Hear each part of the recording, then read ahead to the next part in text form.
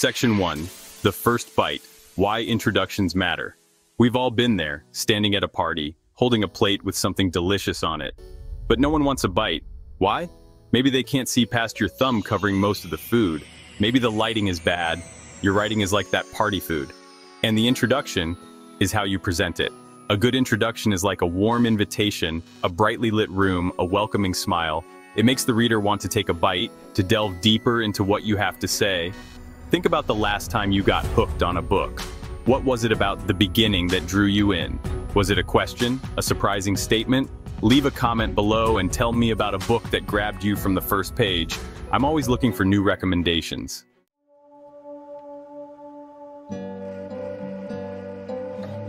Section 2. Setting the stage, crafting section intros that shine. Each section of your writing is like a new room in a house. Imagine walking through a beautifully designed home, each room offering a unique experience. Just as you wouldn't want to enter a room without any context, your readers need a proper introduction to each section of your writing.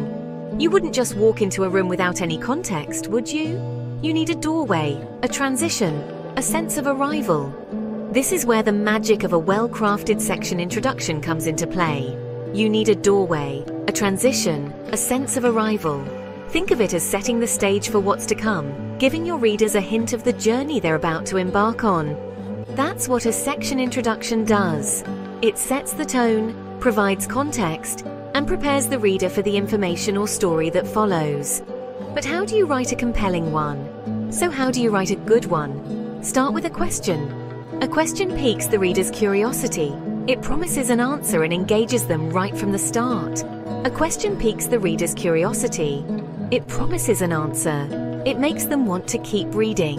For instance, if you're writing about the benefits of meditation, your section intro might look like this. Feeling stressed and overwhelmed? You're not alone. It makes them want to keep reading. The question draws them in, creating a sense of anticipation and eagerness to find out more. For example, if you're writing about the benefits of meditation, your section intro might look like this.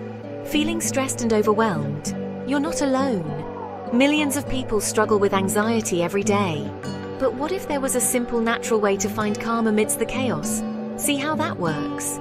Millions of people struggle with anxiety every day. This statement not only acknowledges a common problem, but also connects with the reader on an emotional level. But what if there was a simple, natural way to find calm amidst the chaos? See how that works?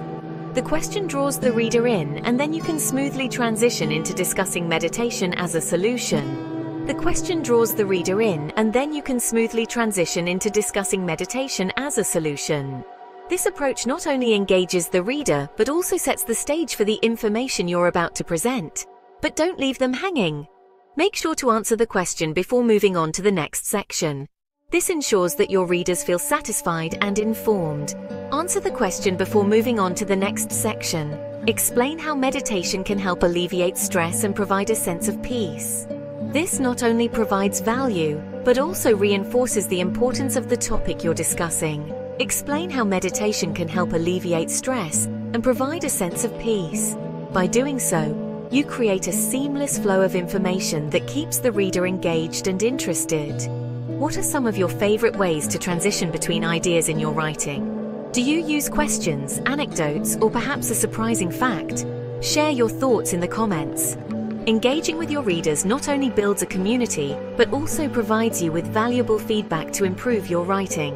Remember, a well-crafted section introduction is like a warm welcome. It invites your readers in, makes them feel at home, and prepares them for the journey ahead. So take your time, craft your intros with care, and watch your writing shine. Happy writing! Section 3. Asking the right questions. Engaging your reader's curiosity. Not all questions are created equal. A good question is relevant to the topic at hand. It's thought-provoking. It might even challenge the reader's assumptions, and it always makes them want to learn more. Let's say you're writing about the importance of exercise. Instead of asking a bland question like, "Do you exercise?" try something more engaging. What if you could add years to your life and feel more energetic every day? The answer might be simpler than you think. See the difference? The second question is more specific, more intriguing. It hints at the benefits of exercise without giving everything away. And of course, you'll want to answer the question fully and clearly before moving on.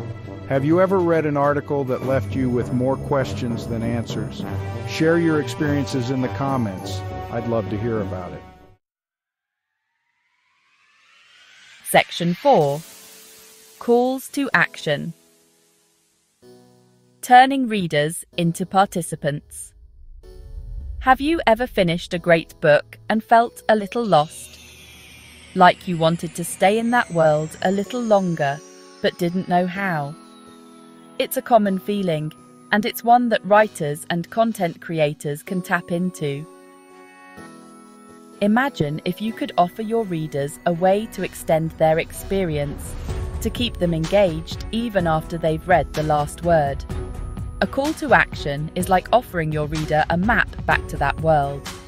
It's an invitation to continue the journey, to explore further, and to become an active participant in the narrative. It could be as simple as asking them to leave a comment, share the article, or answer a question. These small actions can make a big difference in how connected your readers feel to your content. You can also use surveys to gather feedback and encourage interaction. Surveys are a great way to understand your audience better and to make them feel heard. For instance, you could write, "What are your go-to stress-busting techniques?" This not only invites your readers to share their thoughts, but also creates a sense of community as they see others' responses. Share your tips in the comments below.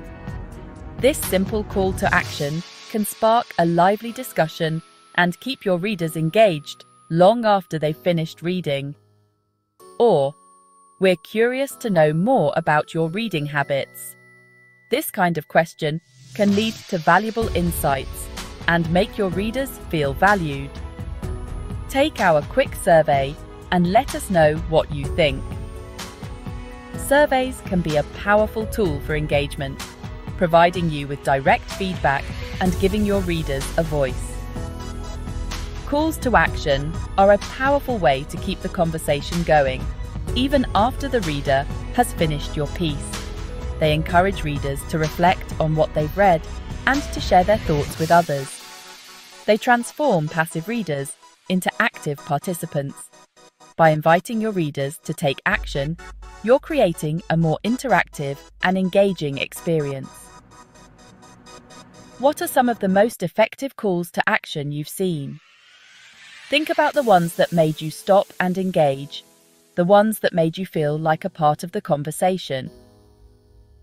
Share your examples in the comments. Your insights could inspire others and help create a more vibrant and interactive community. Remember, the goal is to turn readers into participants. By crafting thoughtful and engaging calls to action, you can create a lasting connection with your audience. So, what are you waiting for? Start turning your readers into active participants today. Section 5. Wrapping it up, leaving a lasting impression. Just like a good meal leaves you feeling satisfied, a strong conclusion should leave your reader with a sense of closure. It's the final taste that lingers, the last note in a symphony that resonates. A well-crafted ending can elevate the entire piece, making it memorable and impactful. But it should also spark further contemplation. It's not just about wrapping things up neatly, it's about leaving a lasting impression that encourages your reader to think deeply about the subject matter. One effective way to do this is to end with a thought-provoking question. Questions have a unique power to engage the mind, prompting readers to explore their own thoughts and feelings about the topic. This could be related to the main topic or a broader theme you explored. For instance, if your article was about environmental conservation, you might ask, what small changes can you make in your daily life to help protect our planet? The key is to leave your reader pondering your words long after they've finished reading. This lingering thought can transform a simple article into a catalyst for change or a source of inspiration. For example, you could conclude an article about creativity with, "So, what will you create today?" The possibilities are endless. This not only wraps up your piece, but also invites the reader to take action, to apply what they've learned in a personal and meaningful way. or if you're writing about personal growth. The journey of self-discovery never truly ends, does it? This kind of ending acknowledges the ongoing nature of personal development and encourages readers to continue their journey. What steps will you take